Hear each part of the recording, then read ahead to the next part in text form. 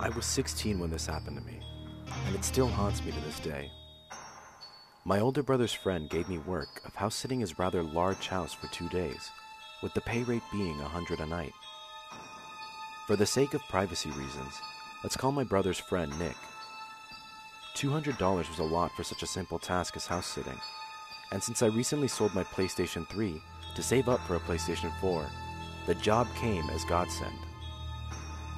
At around 6 p.m., Nick picked me up and drove me to his house, as it was getting dark out. Once we got there, he told me about the security cameras he had installed in and out of his home. But I didn't have any intentions of staring at any security monitor all night, as I had brought my laptop to pass the time. After some time had passed, I felt hungry and decided to grab something from the fridge. But as I got up to make my way down, I saw movement out of the corner of my eye from the monitor. I sat back down, closing my laptop and taking a closer look, noticing the movement coming from camera 4.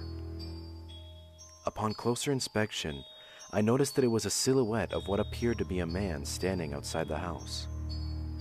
Within seconds of glancing away from the monitor, the man was gone.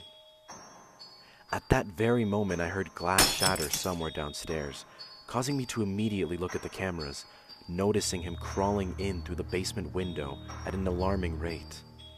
I started to panic, watching him climb the basement stairs with a knife clenched in his hand. I quickly locked the door to my room and dialed 911, explaining everything.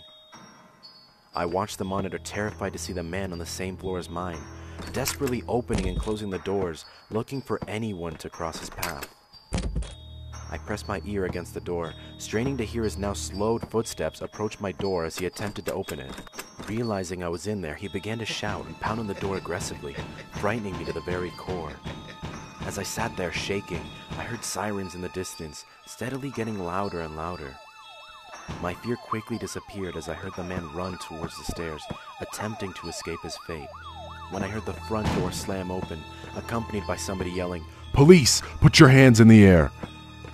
Moments later, I walked downstairs and saw the intruder in a pair of handcuffs being escorted to the police cruiser.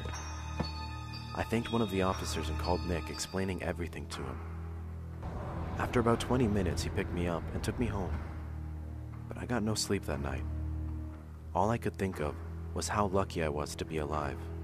And if the cops hadn't shown up when they did, I wouldn't be here to tell this story.